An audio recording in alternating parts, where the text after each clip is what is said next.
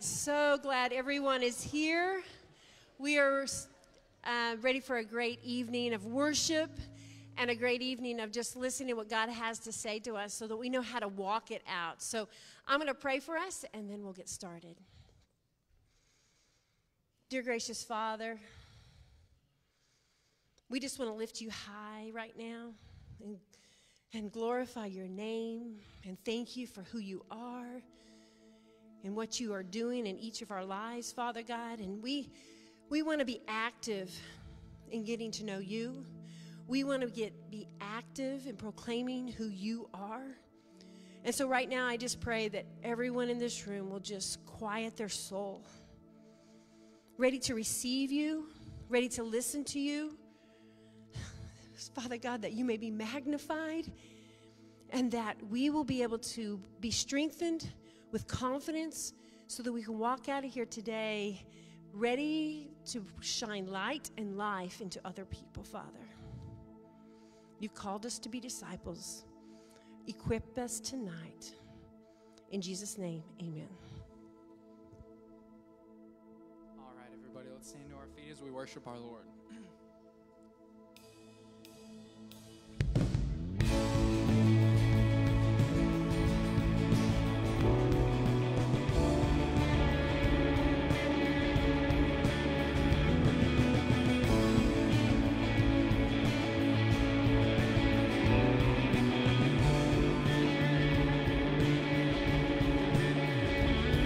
Let praise be a weapon that silences the enemy. Let praise be a weapon that conquers all anxiety. Let it rise. Let praise arise. We sing with name in the dark and it changes everything. We sing with all we are and we claim your victory.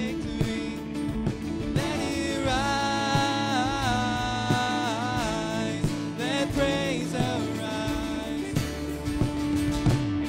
We'll see you break down every wall. We'll watch the giants fall. We cannot survive when we praise you.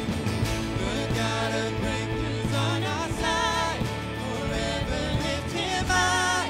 With all creation cry, God, we praise you.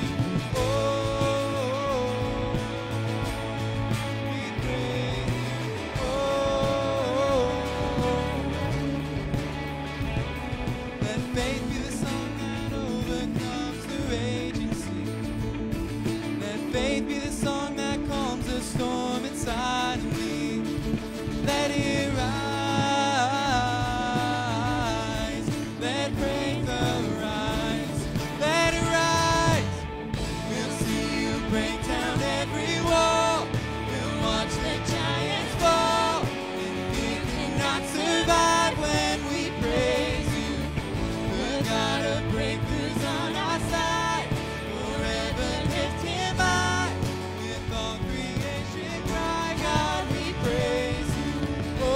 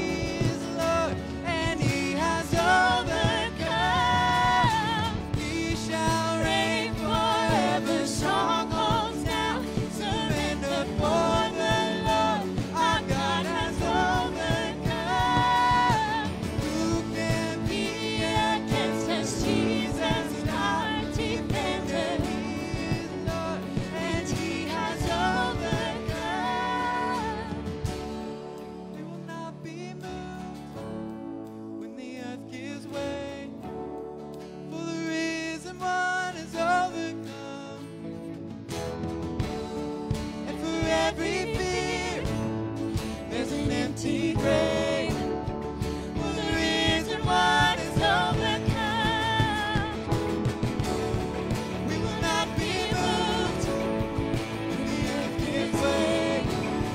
For the risen one is overcome. And for every fear, there's an empty grave. For the risen one is overcome.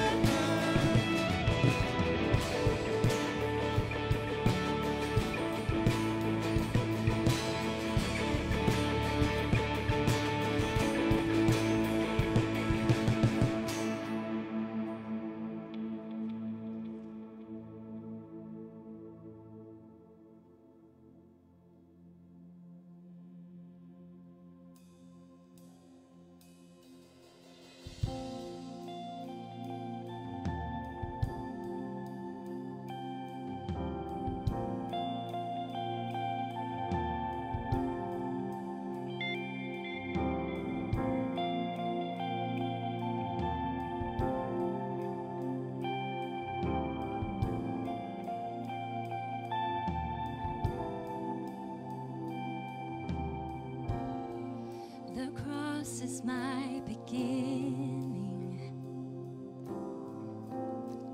the line drawn in the sand, the end of all my striving. Now I am born again.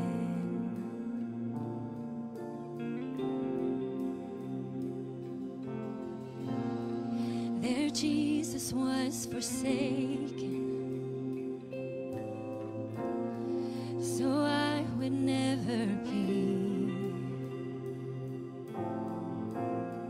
His grace is my salvation, the gift of God, the work of Calvary. It is done, it is finished.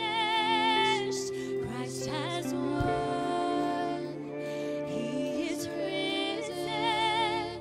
Grace is here. Love has triumphed over death forever. The cross needs no addition. His mercy is complete. His love is not in question. The Son of God has spoken over me. It is done. It is finished. Christ has won.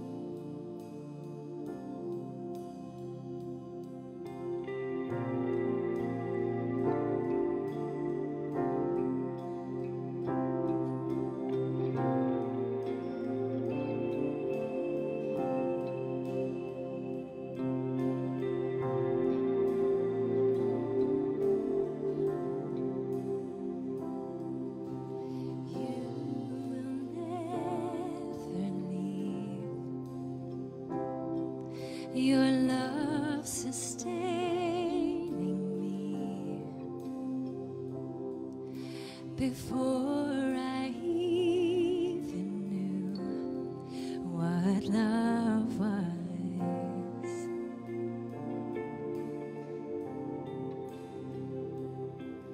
You've brought me here to rest and given me space to breathe. So I'll stay still until it sinks in.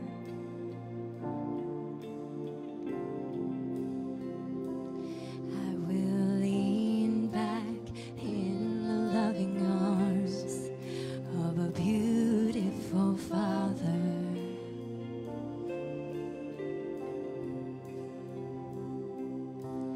Breathe deep and know that He's good. He's a love like no other.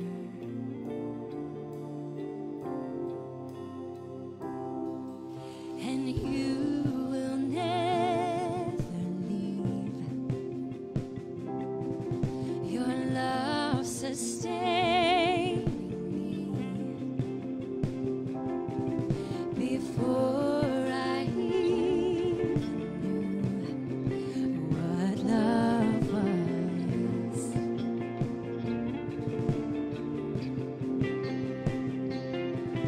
You've brought me here to rest and given me space to breathe. So I'll stay still until it sinks in.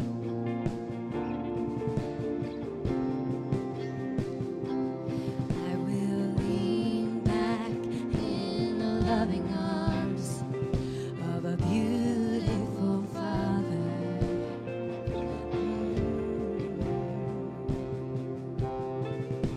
And breathe deep and know that He's good.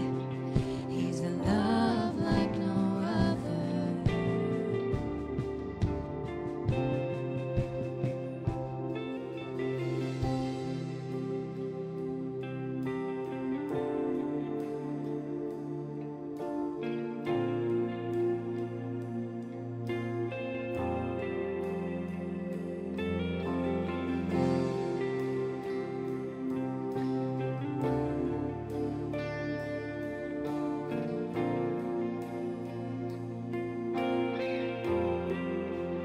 Now I can see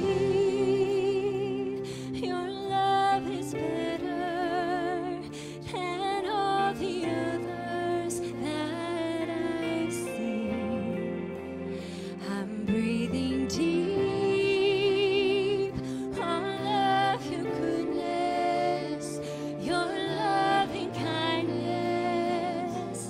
to me. Now I can see your love is better than all the others that I've seen. I'm breathing deep all of your goodness, your loving kindness to me. Now I can see your love is better than all the others that I've seen. I'm breathing deep all of your goodness, your loving kindness to me. And I will lean back in the loving arms of a beautiful Father.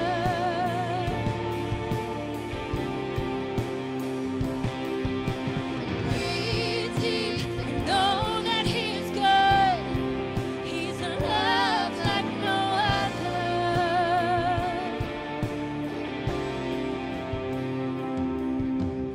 Lean back in the loving arms of a beautiful Father.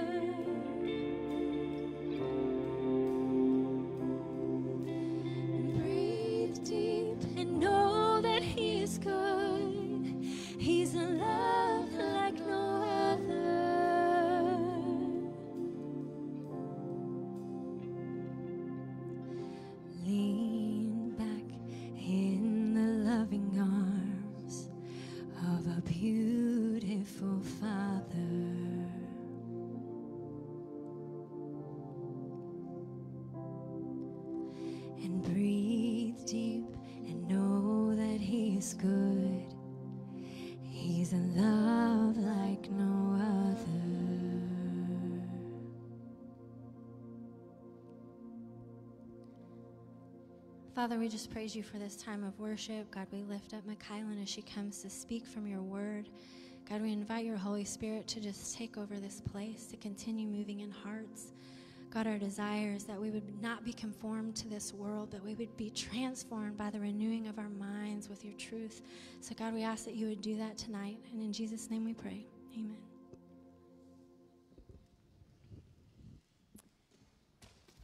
Well, good evening. My name is Makylin Sweet, and I am the assistant minister to youth and university here at the church. And so that means that I get to work a lot with both Seth and Allison, and I absolutely love what I get to do and the relationships that I get to build with the college students and the youth. But something that makes our staff dynamic a little unique is that I am also Seth's cousin. And so we find that our extended family and my immediate family are in Weatherford a lot, and it's awesome. We love it. But a few years ago, on this particular Saturday, they had come to watch me play a soccer game, and then we were going to eat some lunch, and then we were going to go watch Braden play football. Well, Braden was my then boyfriend, now husband. And so it's my mom, my Meemaw, and I all in the kitchen together. And so there's a few things that you kind of need to know about my mom, my Meemaw, and I. And so the first thing is that we are one and the same. I think just like my mom, and I have the same mannerisms as my Meemaw. And D-Dog has a few pictures. That's all of us up there. And the second thing you need to know is that I grew up watching my mom cook all the time, my mom and my Meemaw. My mom cooked every night for us during the week. She's a phenomenal cook. And Meemaw was in the restaurant business for like decades before she retired. The woman is a wizard in the kitchen. She's just so good. And so one of my favorite things to do on my days off is to go spend it with Meemaw and go cook with her. And so that's what some of those pictures are. But on this particular Saturday, as we're making lunch, there's one thing left to do before we can eat, and that is cook the toast. And so I turn on the broiler, I put the toast on the sheet pan, I put it in the oven, and I shut the door. And because there were no gasps or concerns from this group, this might be a little bit of a cooking lesson, because you never shut the door when you turn on the broiler of an oven. So it went bad real fast. All of a sudden we see smoke coming through the burners. I freak out. I'm kind of like, what's going on? I open the door, and it's just straight flames. And all of the bread is on fire. And I'm like, what do we do? And they both look at me, and they go, I don't know. I was like, there is 120 years of life between the two of you guys. How do you not know what to do? So me, the 19-year-old who has never cooked for myself, I just do what anybody does. You grab water, right? So I start filling up this pitcher. And I'm about to dump this pitcher into the oven, because what else am I going to do? They're not saying anything. And so I get to the point where I'm about to throw it into the oven, and Meemaw looks at me, and she goes, turn it off. And I was like, what? And she goes, cut the source. Just turn off the oven. And I was like, well, that sounds a little bit better than throwing water. So I turn it off, and the flames immediately go down. And all we're left with is 12 pieces of toast that look like this. Yeah, totally inedible. And what we're doing is we're just dying on the floor laughing together. But that kind of thing would happen when we all get together. And so it wasn't a shock at all that we would be the ones to burn the house down. But the reality that we live in, and why I share this story, is that the devil comes to kill, steal, and destroy. But Jesus has come that we may have life, and life to the full. That's John 10:10. And we can't just ignore the fact that we have evil in our lives, and it's on fire in the oven. We can't just slam the door and walk away and hope that it goes away. And we also can't go grab a pitcher of water thinking that we know what's best and put the flames out ourselves. We have to go to the source. And we have to go to the source that gives us life, and that is Jesus. And so that is what I'm talking about tonight, is how to overcome evil. But before I get there, I kind of want us to dive into, what is evil? So my very first point is identify what evil is. And evil is usually thought of as that which is morally wrong or bad, sinful or wicked. The word evil can mean anything that causes harm with or without moral dimensions. And so there's 3 ways that we can see evil played out in our lives. The first being because of you. So you commit the act yourself. There's nobody else to blame because only you can control your thoughts, your actions, your words. Then the second reason is because of others. And this can be a little bit of like a cause and effect. And so you may not have done the evil thing, but you may be doing life with somebody or in a relationship with somebody that committed the evil act. And so now you are suffering for it. And the best example of this is if you've ever been on a sports team, usually you guys are all held to the same standard. So when somebody doesn't meet that standard, everybody has to run for their mistake. It's kind of the same concept. And then the third reason is because of a special purpose in order to bring hope or help to others. And so sometimes there's just absolutely no explanation for the evil that we're walking through. We don't pray for cancer. We don't pray for accidents. We don't pray for natural disasters. Whatever that is, fill in the blank. But somehow we find ourselves in it because we live in a broken world.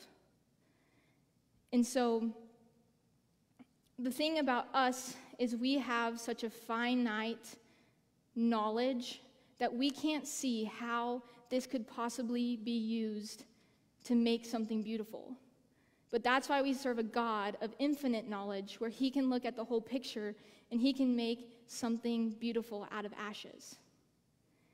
And he can take the story, turn it around, and make something good of it where you could share it or you could touch another life so that the kingdom could grow. And so if that is how we can see evil in our lives, then how can we know what evil is and what it isn't? And evil is anything that contradicts the holy nature of God. And when God created the earth and mankind, it was good because it was a reflection of God himself. And the fall of man was the moment when evil entered into a good world, and it tainted and separated humanity from God because we are no longer holy enough to be in his presence on our own. He is the only one without evil. So while God was not the author of moral evil, it is his holiness that defines it. And fast forward a few thousand years past the fall, we find ourselves choosing our own desires, choosing sin over the Lord, and often dealing with evil at multiple points in our life.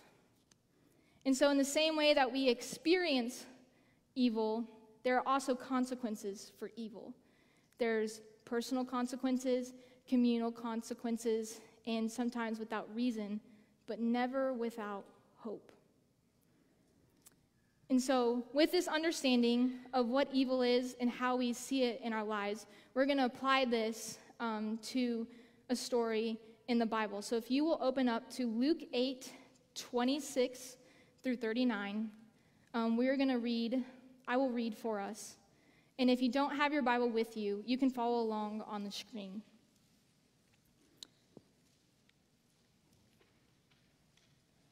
Verse 26 says, "Then they sailed to the country of the Gerasenes, which is opposite Galilee.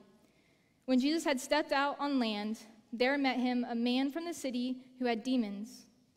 For a long time he had worn no clothes, and he had not lived in a house, but among the tombs. When he saw Jesus, he cried out and fell down before him and said with a loud voice, "What have you to do with me, Jesus, Son of the Most High God? I beg you, do not torment me." For he had commanded the unclean spirit to come out of the man. For many a time it had seized him. He was kept under guard and bound with chains and shackles, but he would not break the bonds and be driven by the demon into the desert. Jesus asked him, "What is your name?" And he said, "Legion." For many demons had entered him, and they begged him not to command them to depart into the abyss. Now a large herd of pigs was feeding on the hillside, and they begged him to let them enter these. So he gave them permission. Then the demons came out of the man and entered the pigs, and the herd rushed down the steep bank into the lake and drowned. When the herdsmen saw what had happened, they fled and told it in the city and in the country. And the people went out to see what had happened, and they came to Jesus and found the man from whom the demons had gone, sitting at the feet of Jesus, clothed and in his right mind, and they were afraid. And those who had seen it told them how the demon-possessed man had been healed. Then all of the people of the surrounding country of the Gerasenes asked him to depart from them, for they were seized with great fear. So he got into the boat and returned.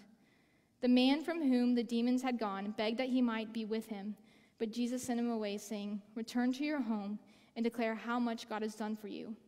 And he went away, proclaiming throughout the whole city how much Jesus had done for him. And so now I want us to identify the evil in this man's life.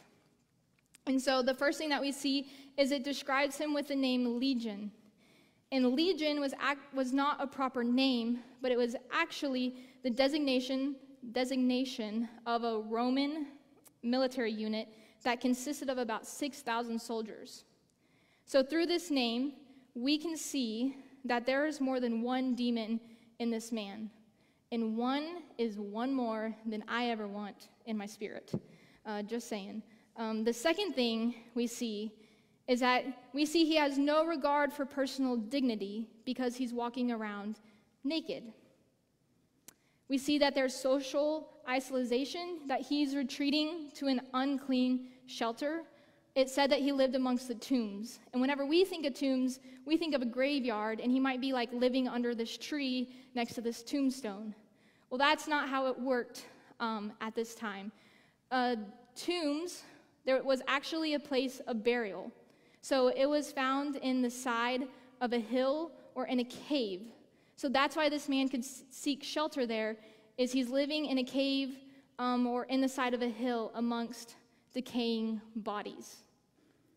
And the last thing we see is there's a control of speech, shouting, and great strength when they tried to shackle him with chains. And we don't know what got this man to this point in his life. We don't have context for that. We don't know if it was his actions, if it was somebody else's actions, if somehow he just woke up and he had demons possessing him. But clearly, this man was under the control of spiritual powers, totally opposed to Jesus and God's will. And if the demons are the epitome of evil in this story, I don't want us to glance over their interaction with Jesus. And so Jesus stopping at the town was a very abrupt visit. I'm going to kind of tangent here for a second, and I'm going to say that anytime we are living in sin, it's going to be an abrupt visit from Jesus. Because if we weren't living in sin, we would be worshiping him, and if we're worshiping him and we're in relation with him, we would know where his presence was. And so that's another indicator that they're full of evil. And so up until this point in his ministry, until this encounter with the demons, Jesus had been in predominantly Jewish areas. But Gerasenes was a Gentile region. And so Gentiles are pagans who don't believe in a one true God, or who don't know the one true God. Jews are so prided in their religion that they were looking for the one true king. So even in a location where people didn't know Jesus, when he came face to face with a demon-possessed man, the demons immediately knew who they were talking to because of their response. And their response was, "What do you want with me, Jesus, Son of the Most High King?" And I want to show us three things in this response. The first is that there's an understanding of who Jesus is. The demons give an appropriate, a textbook Sunday school answer, if you will, of who Jesus is, because they say, Jesus, the Son of the Most High God, which isn't wrong. So clearly there's some head knowledge, but there might not be some heart knowledge. We also see that there is an understanding of Jesus' purpose, because they immediately knew what it meant to be in his presence, and for them it meant judgment. Because they said, "I beg you, do not torment me." And when I'm encountering somebody for the first time, I'm not going to walk up to them and say, "I know who you are. Like, I beg you, do not torment me," unless I know what that person is there for. And so the last thing we see is that there's an understanding of the punishment for evil. Because they say, "Do not send me into a place where I will be punished and suffer forever," the abyss. They didn't want to face Jesus because it would allow them to remain in the man in whom they've established their home. This shows us that evil cannot exist by itself, but it only needs an inch in our lives to go a mile. And Earl has a saying about sin that I think is very applicable, and it embodies this all so well. He says it often, but it's, "Sin takes us further than we want to go, it keeps us longer than we want to stay, and it costs us more than we're willing to pay." And that's because evil thinks it knows better. It's always short-sighted. It thrives in instant gratification, and it mirrors our selfishness. And so the reality for us is we may not look how I just described the man possessed by a demon. He may have some very extreme qualities about him. But we can identify with him because there are evil in our lives. We just have to be honest with ourselves and name what evil we are struggling with and what evil is in our lives. And the reason we have to do this is because Romans 12:9 says, "Let love be genuine. Abhor what is evil, hold fast to what is good." And we cannot hold fast to what is good. We cannot love Jesus genuinely. We cannot love his people genuinely if we are also in evil. They don't mix. And so all of our sin is significant. All of the evil in your life is significant.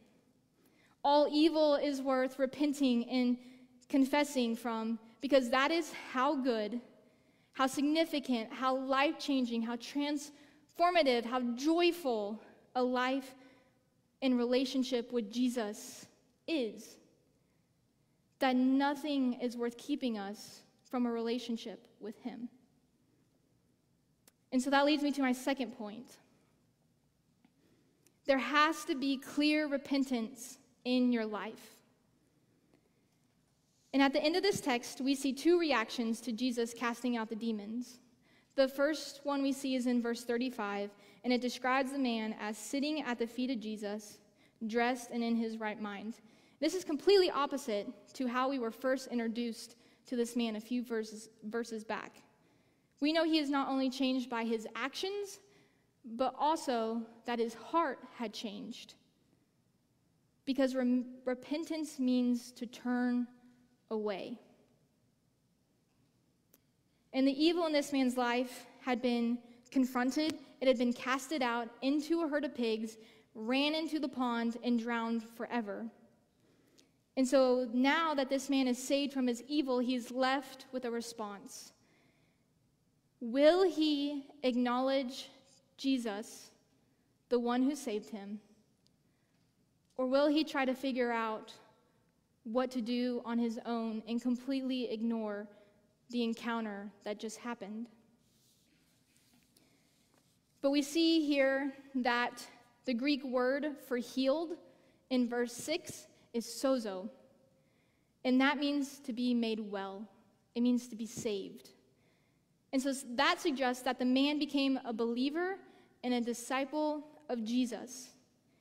He displayed true repentance, turning away from what God had prohibited, turning to what he had commanded of him. And repentance leads to transformation.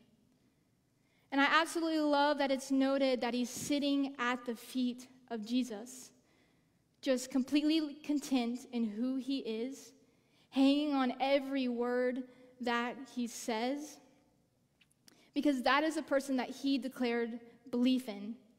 And he's going to the source to learn what it looks like, and he's not ashamed of his past, because this is who he has declared belief in, and he's so confident in the life that he is now living, his new life. And that is my hope and prayer for us tonight, is that we can get to a place where Jesus is enough. That sitting in his presence is all we need, that we have a hunger to follow him, that we are begging him to take us with him, to use us, to be on mission for him, to continue to share the gospel.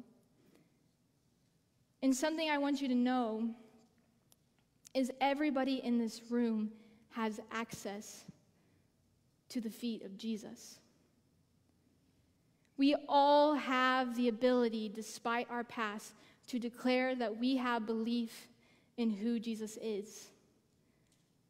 The Son of God, who came and lived a perfect life, that then died on a cross for the evil and the sin in your life, to then be raised again so that we can be in relationship with him. And a life following him is better than any sin or evil that can make a home in our heart. But it's not lost on me that that's not the only response in the text. The townspeople also saw what was happening, and it stirred something inside of them. And that's the truth of living a gospel-centered life, of repenting and confessing and truly owning what you did, is it causes other people to talk about your transformation, and it causes them to evaluate their own heart. But unfortunately, when the man's actions brought the townspeople face to face with Jesus, they knew who he was, but they were so comfortable in their pagan lifestyle that they were so comfortable in their lifestyle and what they were doing that they just wanted Jesus gone. Just out of sight, out of mind. They found themselves saying that whatever Jesus had to offer was too uncomfortable, it was too powerful, and it was too overwhelming for them to believe themselves. So they did what they could do to get him gone. And so where do you find yourself right now? Are you at the feet of Jesus, doing everything you can to know him more?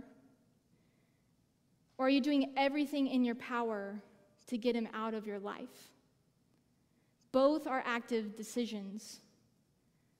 So who are you in the story? And that leads me to my final point of keep going back to the feet of Jesus. And we see this example in Peter's life, a disciple of the Lord. Peter was a faithful follower of Jesus. He loved him. He did life with him. He learned from him. Yet when the time came to finally own his relationship, as Jesus is being on trial and taken to the cross, Peter finds himself denying Jesus 3 times. And the reality that he did that just absolutely broke him. And he sat in that shame and in that guilt. But I want us to look just real quick at John 21. I'll read just a few verses, 15 through 18, at this interaction that Peter actually gets to have with Jesus post-resurrection. And so, John 21, verse 15 says, "They had finished breakfast. Jesus said to Simon Peter, 'Simon, son of John, do you love me more than these?' And he said to him, 'Yes, Lord, you know that I love you.' And he said to him, 'Feed my lambs.' He said to him a second time, 'Simon, son of John, do you love me?' And he said, 'Yes, Lord, you know that I love you.' And he said to him, 'Tend my sheep.' And he said to him a third time, 'Simon, son of John, do you love me?' Peter was grieved because he had said to him for the third time, 'Do you love me?' And he said to him, 'Lord, you know everything. You know that I love you.' And Jesus said to him, 'Feed my sheep.'" And so you can see that there was clear repentance in Peter's life as he's getting to declare his love for Jesus to him. But I want us to notice where he is in verse 15. He's sitting in the Lord's presence over a meal. And Peter could sit in the grace of Jesus' presence only if he remembered who Jesus was in all the moments of life that happened together that validated Jesus' character. And so what that means for us is there's an element of remembrance in this point, in overcoming evil, because we are prone to wander even back to sin as followers of Jesus. We've seen this in Peter's life, and I'm sure you can think of examples in your life. And so as I was preparing for this topic, and I'm thinking about, okay, how do we overcome evil? This song popped into my head from Chris Renzema. And I would argue that Chris Renzema is the best lyricist in the Christian genre, hands down. I've been an avid listener since high school when his music came out, and I love his songs because there's such a depth to his lyrics. He brings Old Testament scripture to life, and he describes a relationship with Jesus in such a beautiful way. And so it's hard to listen to him and not find yourself also worshiping the Lord with him. In this particular song called Just As Good, with Ellie Holcomb, he has a bridge that says, "And I will build an altar and stack it stone by stone, 'cause every Ebenezer says I've never been alone. My faith will surely falter, but that don't change what you've done, 'cause every Ebenezer points to where my help comes from." And this is how we keep going back to the feet of Jesus. We build an altar made out of stones.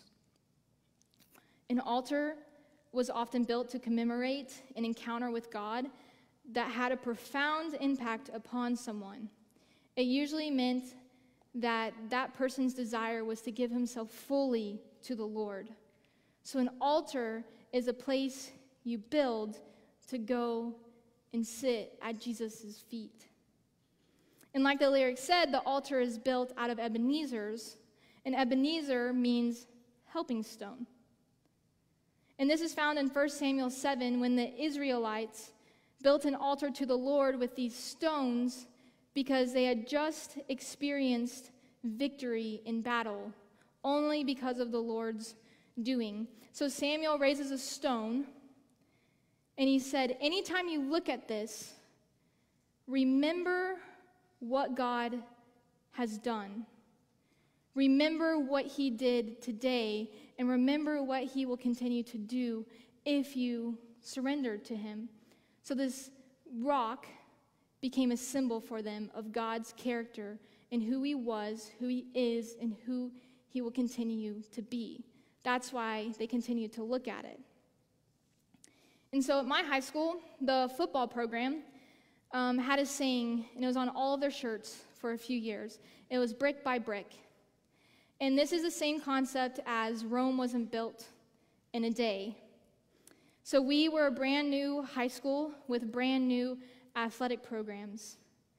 And it's common knowledge that powerhouses aren't built overnight. And so it's years and years of culture and excellence that get you there. But because my class, was the first graduating class to go all 4 years in the high school, the likelihood that we're going to see the results of our hard work was minimal. But each day we came in and we bought into culture and we created a tradition and we played with excellence. We were laying the foundation for a powerhouse to be built in years to come. And when you profess belief in God, that decision is your first stone in your altar. Jesus was faithful to deliver you from sin and make a way for you to have a relationship with him. The longer you follow him, the more you get to know him, the more stones you are going to be able to put in your altar to remind you of who he has been and who he will be. So when we wonder again, and then there's clear repentance in our life, you have a place to go and to sit at his feet. And you have moments that you can look back on to remind you of how good the God you serve is. For me, one of my Ebenezers is this church. And there's a little nursery rhyme that we used to do when we were little, and I don't know if you guys are familiar, but it says, here's a church, there's a steeple. Open the doors, and there's the people. And that has been, that couldn't be more true for my life than the last 6 years that I've been here. And so in my living room, I keep this picture. And it's a picture of this church, which you're like, why? You are here right now. We're all here. You work here. Why would I have a picture of the church at my house? But it's a reminder for me, when I look at this, of the freshman girl who walked in 6 years ago, who was 8 hours away from home, who was trying to figure out what college looked like, who was trying to figure out how to love a team. I was trying to figure out what Christian community looked like, what it meant to stand on my own 2 feet, what it meant to live out my values and my beliefs. And every single time I came through that door, Jesus met me where I am and helped me take a step to where I am today. It's pretty powerful.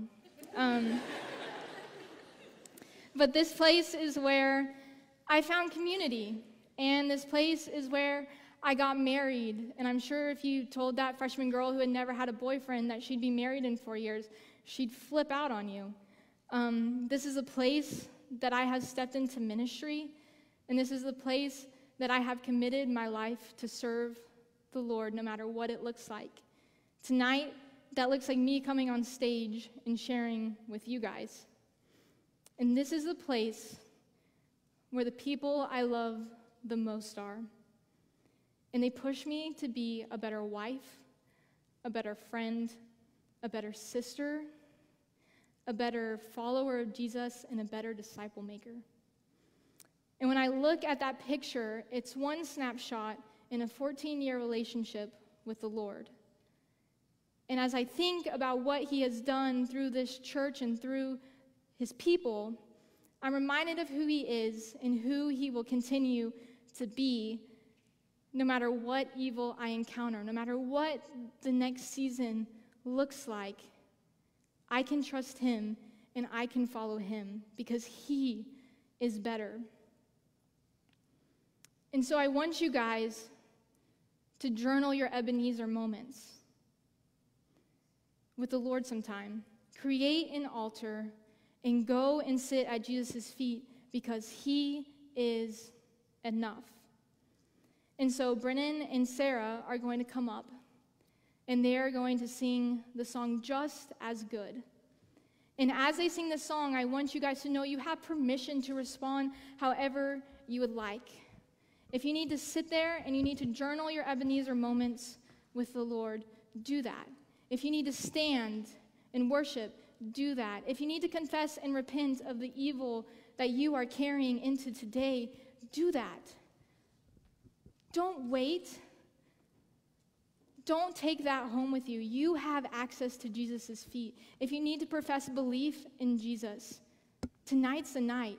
Heaven is too late to do that. If you need to talk to somebody, come pull one of the staff members aside, come pull your friend aside, and let's get real and let's get honest, because no evil is worth holding us back from a relationship with the Lord. So let me pray. Dear Father, thank you so much for being a Father who provides, God, who shows up, Lord, who is present and active in our lives. Lord, thank you for being good. Thank you for defeating evil. Thank you for making a way for us to be holy again, to be in relationship with you.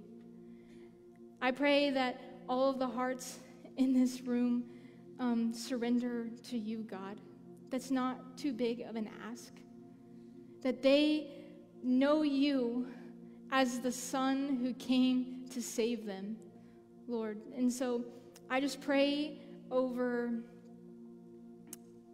what's about to happen next and the decisions that are going to be made, God. And I pray that they would choose to follow you and not shut the door to the fire that is burning inside of them, God.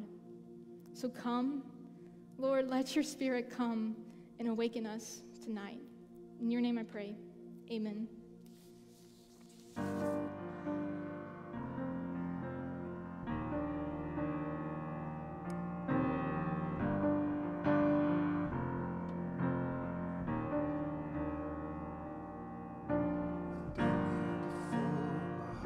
So weak, got this weight upon my chest, and I can't stop forgetting, my God, that you've never left. You're right here with me. Still, I'm convinced you're hiding. Oh God, would you remind me that you're still just as good as when I met you. You're still just as kind. Don't let me forget that you're still the same God who led me through the fire. You're still the same God who separates the waters. Come do what only you can do. God, I need you.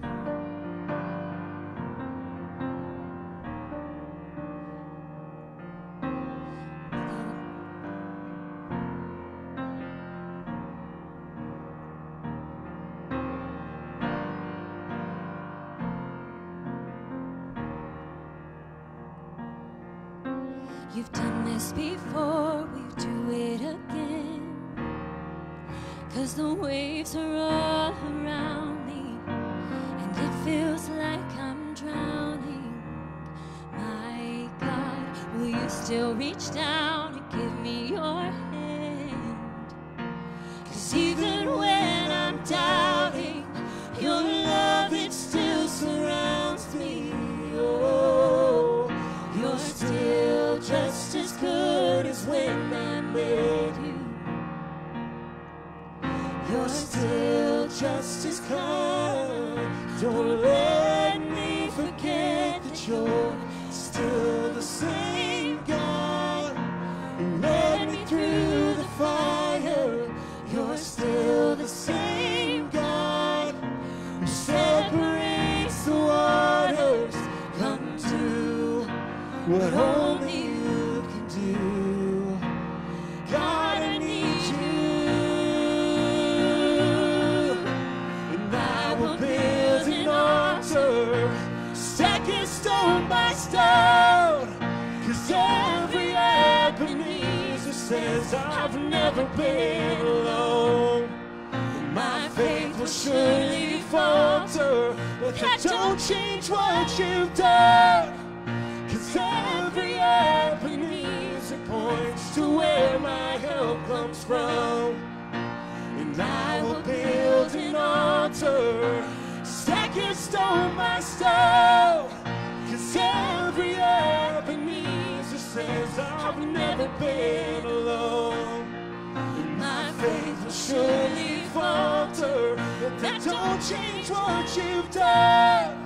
'Cause every Ebenezer points to where my help comes from. Every Ebenezer points to where my help comes from.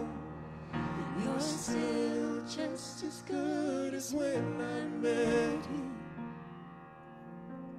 You're still just as kind. Don't let me forget that you're still the same God who led me through the fire. You're still the same God who separates the waters. Come do what only you can do.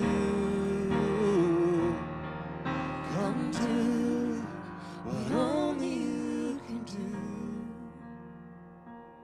And I will build an altar, stack it stone by stone. 'Cause every Ebenezer says I've never been alone. My faith will surely falter, but that don't change what you've done. 'Cause every Ebenezer points to where my help comes from. Oh, every Ebenezer points to where my help comes from.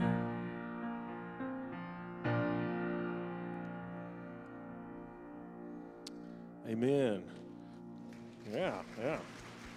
McKylan, great job. Wonderful job. Thank you all so much for being here tonight.